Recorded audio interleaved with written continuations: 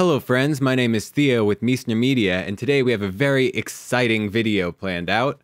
Davinci Resolve 11 was just released today. That is the day that we are recording this tutorial, and it has a lot of really great new features. Over 140 the little document they sent out had. A lot of great new editing features if you're into that. I mainly use Resolve as a coloring and finishing program, so those aren't going to be my favorite features kind of listed in this. So first and foremost, this is a lot of these are just kind of like silly, quirky little things that you might not know about otherwise that I just have been wanting, and I'm so glad they have now. The first is a windowed mode. So you see right now, I don't have any little taskbar down here. That's really annoying to me as an avid Windows user. So you can just fix that by going up to View, Show Windowed Frame. Boom, just like that. And you've got your taskbar down here, and it is wonderful. The second is in the same view dialog, and that is dual monitor support. I have a lot of computer monitors. I'm a little bit of a monitor junkie, so being able to use some of my real estate is really great. You won't be able to see this too well in the tutorial, what's going on the other monitors, but just know this is an amazing, amazing thing to have finally here. It's not perfect yet by any means, but they're definitely on the right track. Maybe, 11.1 or something. Next is just an honorable mention, that is the support of 44.1 kilohertz audio. If you don't know what that is, don't worry about it. But if you do, then like it's super nice to not have to go and, convert your 44.1K, music track to 48K before using it. Next, we're going to move over to the edit window. And here we have, in timelines, we can actually make new folders for new timelines. So we can call this it's great. You can organize your stuff that way. So this is as much time as we're going to spend in the edit window. There are so many more edit features in here, some of which are pretty cool, but I just don't see myself using yet. Maybe I will eventually. We'll make tutorials about it, but not today. Now we get into the good stuff, the color window. See, a bunch has changed now. You've got, your gallery and your view are switched, That's pretty neat. That's not a really big feature. Huge thing. Literally 2 days ago, I was just getting so mad because these little yellow dots are too small. They made the yellow dots bigger. They even are big whenever you zoom way out. So you may be thinking, Theo, that's dumb. Why'd you need that? Well, I will show you. I will go over to, I was playing with some grades the other day trying to figure out some stuff. And whenever you get into situations like this, then you really like being able to very easily click and drag, and connect stuff up.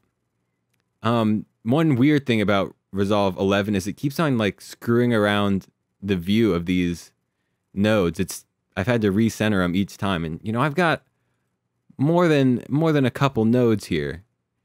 If you've seen my two-strip tutorial, then you know what I was trying to do here. I got close. Anyway, back to our timeline we're going to be using.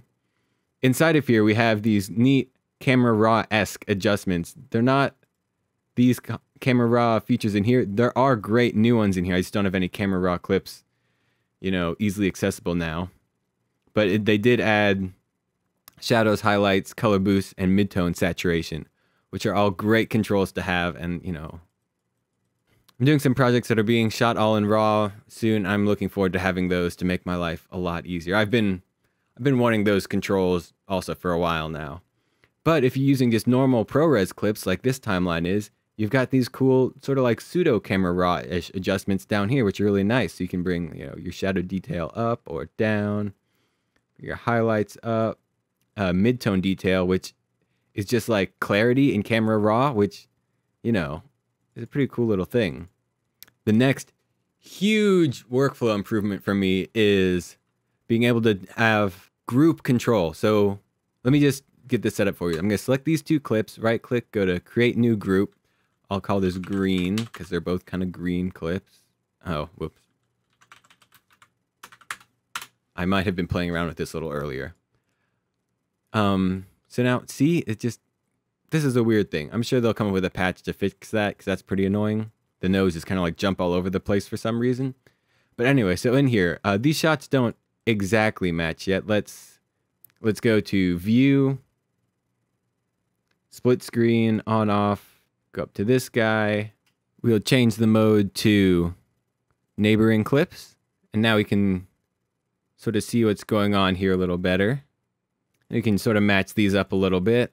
I'm wanting these to be pretty bright, so let's brighten up the gamma and lift. Not that much. Now you can see they more or less match. Then you can change from clip to group post clip. Which what that'll do is it'll allow us to grade both clips at the same time. So now I've got a match. We've got them in a good place. We can just apply one grade. We don't have to worry about them not matching as much. So say we want to just contrast these up. Let's, just bring our contrast up. Oh, geez, look at that. Let's bring our saturation up a bit, say like that. But now say this is a little bit too crunchy. We can go back to our clip and we can kind of reduce the contrast some. Oop, too much. So see, super huge, amazing workflow and improvement. I'm going to use the crap out of that. Let me tell you something. The next thing is big improvements to the scopes here. I love using the scopes, partly because they look really cool and clients are really impressed when you've got these big scopes open, and probably because they actually do help out with grading a lot. So we've got real-time updates here. We'll see as it pops over to the next clip. Yep. See, just look at that. It has super nice. But then we also have better access to the controls here. So you can go and, so you don't want the skin tone indicator there, but you do want it zoomed up a little bit. You can also increase or decrease the brightness of the little, I can't pronounce it, but the little ruler type thing, and the brightness of the actual stuff in the vector scope. It's super great. And you can do that with all of them. So, show reference levels, don't. You can change your reference levels. Just very quick and easy access to all these nice controls to have. So like, if you just want to see the luminance values, great. Another feature that I love, let's bump over to our other timeline real quick, is the ability to really easily save out LUTs here. If you know me at all, you know that I am a LUT fiend right now. Whenever I've got these big, complicated looks that I want to use other places besides Davinci Resolve, like, Speed Grade or Premiere or After Effects, it's really nice to be able to have a really quick, easy way to get them from Resolve into my stock folder of LUTs. And here's how to do that. You can just go down to the little project setting gear at the bottom left-hand corner of your screen, go to Lookup Tables, and go to Generate Look from Current Grade. I'll save this as 2.5 strip test. Just hit Generate LUT. You wait for that to go, and see nothing really happens, but you can go scroll up just a little bit, click on Open LUT Folder, and you'll be able to see right here I've got 2striptest.cube. So now you can go ahead and use that inside of, other applications that you want. If you want to know how to convert that to other formats, be sure to go and check out my Davinci Resolve 2-strip tutorial, which I will put a link up to right now, which shows you really a good way to convert LUTs from one format to another inside of After Effects. So go check that out. So that's a kind of brief overview of just a few of my favorite things in the color window that we get to look at. There's obviously a lot more going on there, like especially this color checker chart, which I will have up soon. Amazon, as soon as I download this and saw this, I went and bought one because, oh my goodness, it's going to be amazing. So that's being shipped to me right now as we speak, and I'm sure I'll have a tutorial on how to use that soon, and it'll be wonderful. I'm looking very much forward to that. Next, finally, we go over to our Deliver page. And here you can see, huge changes again, UI-wise. We've got our render queue over here, so you can see all the renders if you're using big project with lots of renders.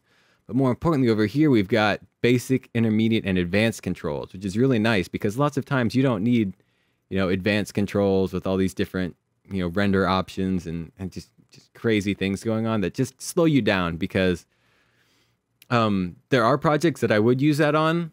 The number of those projects that I've had in my life and plan on having are pretty few. Most of the times with my workflow, I am totally fine with just basic or intermediate if I need that.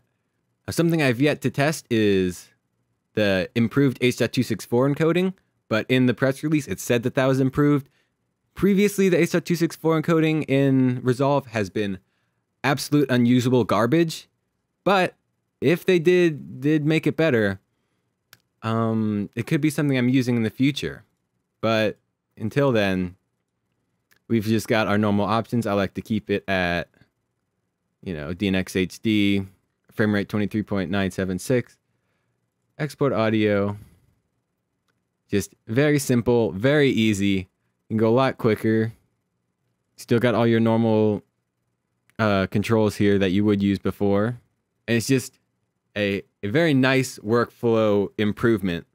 Overall, I am super satisfied with the release 11 of Davinci Resolve. I'm really looking forward to using this in some projects I've got coming up, especially with that color checker chart and with these group grades. Oh my goodness, it's gonna be so nice.